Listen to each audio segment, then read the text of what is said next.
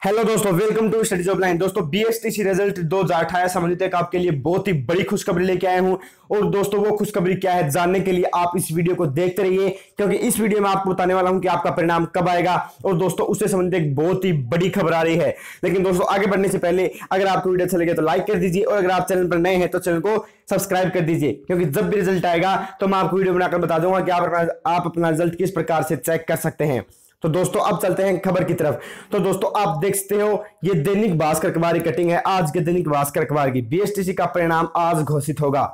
जयपुर गोविंद गुरु जनजातीय विश्वविद्यालय बांसवाड़ा की ओर से आयोजित बीएसटीसी का परिणाम बुधवार को घोषित होगा।